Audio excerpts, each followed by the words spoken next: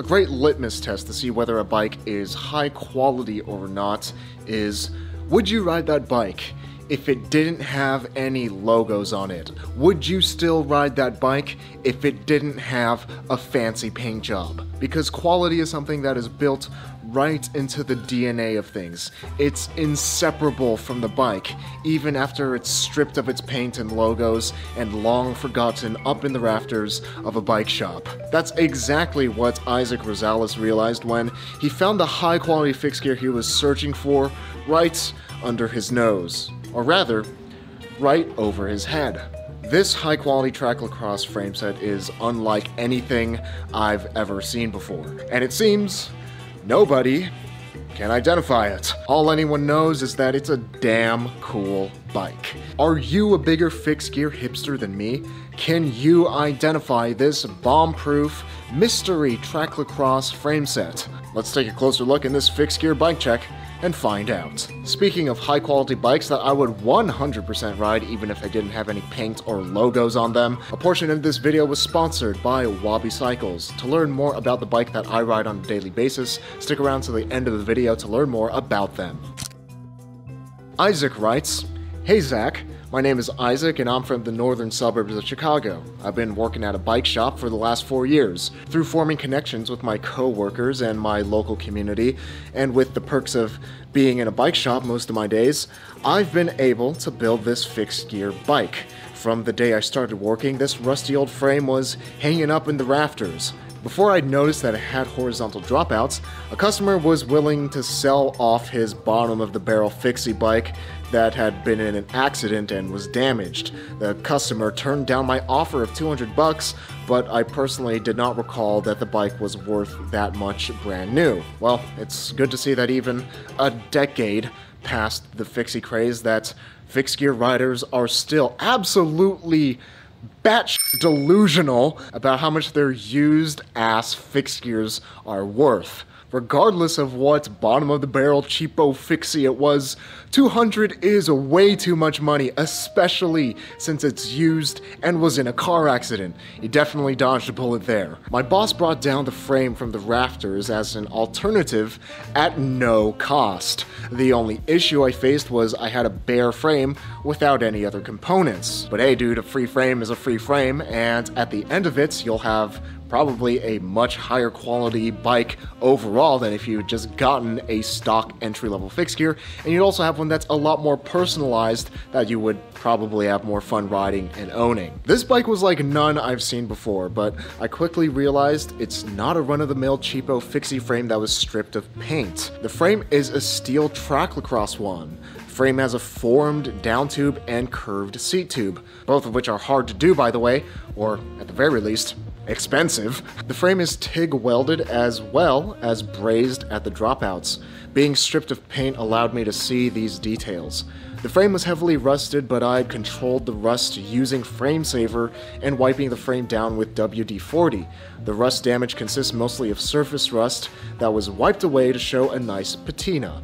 My co-workers referred to the bike I was bound to build up as tetanus. This frame is exactly what I mean when I say that good bones are important for a bike. Quality always wins over style, and this frame set actually just gave me a great idea for a quality bike versus stylish bike video. Be sure that you're subscribed to the channel to check that video out next week.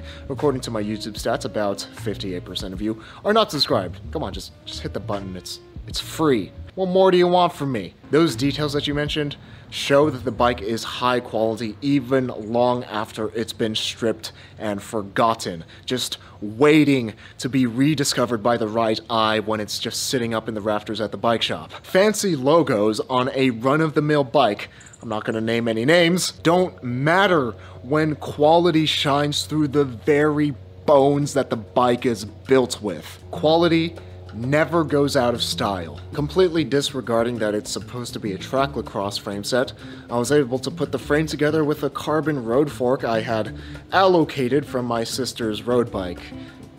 sorry. The geometry doesn't seem as twitchy as I expected given the shorter rake compared to a Tracklocross fork. It felt natural, and the steel frame paired with the carbon fork gives plenty of vibration absorption from the road. This is a common misconception that I see a lot with fixed gear riders. A lot of fixed gear riders think that having less rake on a fork makes the bike handle twitchier, when actually the opposite is true. A smaller fork rake actually makes the bike handle more stably, whereas a larger fork rake makes the bike handle twitchier. A lot of fixed gear riders, I'd imagine, assume that the opposite is true. I did at one point, and this is my experience, because track bikes tend to have pretty twitchy handling, and they have very small fork rakes of about 28 to 35 mil. But that small fork rake is actually there for the opposite reason. Track bikes have a very steep head tube angle, and to make it ride more stably and more smoothly, they have smaller fork rakes to offset that aggressive head tube angle. I won't explain why exactly that is here in this video, because that's an entirely different video in itself. Let me know in the comments if you want to see that. But for all three of you super bike nerds out there, here is the twitchiness formula. Just know that your road fork, which probably has less rake than a cyclocross fork, will indeed make the frameset handle more stably. As for the wheel set, I began with some basic loose ball bearing wheels with worn brake tracks that were just lying around the shop. One of my usual customers, who was a teacher, had come in one day and had offered me to sell some Reynolds carbon wheels. She was a nice lady, and knowing I was a student, she offered them to me at an affordable cost. I love how saying "I'm a student" has become synonymous with "I'm broke."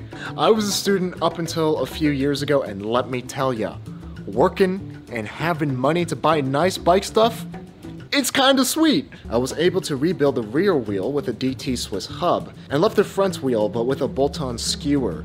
It was a good learning experience rebuilding a high-spec wheel like that. And although you're broke, and that very nice wheel, by the way, may get damaged or stolen, ain't nobody gonna take that experience and that knowledge away from you.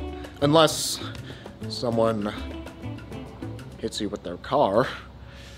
Based on your previous videos regarding the SRAM Omniums, they are stiff, but stiff is good. They balance well with the steel frame, offering great power return. No other bike I've ridden gets off the line at a stoplight quicker. Just make sure that you get either a Chris King or a Phil Wood Omnium bottom bracket down the line, because I don't know how the heck SRAM made their bottom brackets, but it feels like they made their bearings out of broken glass. The handlebar choice of the Originate Mustache style space bars were more fun compared to my previous set of mountain bike wide bars. The big back sweep of the bar, along with its semi-wide width, is perfect for comfortably cruising around downtown Chicago or taking on 50-plus mile rides. It's such an uncommon bar, and I believe it deserves more attention in the fixed gear community. It is the perfect mix between risers and townie bars. We're on the same wavelength, because a few years ago on my Tracklocross bike, I rode townie bars on it, and all the fixed gear elitists came out of their dingy, moldy bike sheds just to make fun of me, just because my bike was different and it looked weird to their eyes. But dang it, once you try townie bars, it's just so fun. It gives you so much leverage and control over the bike. They're just so comfortable with that back sweep that it's really difficult not to immediately fall in love with them. I agree with you, hands down. Townie bars, mustache bars included, are the most underrated handlebar type, or should I say, hands up. As far as the other components go, they are mostly picked from the shop's spare parts bin, as well as components handed down from my fellow co-workers. I ride a brake just to save my investment on wheels.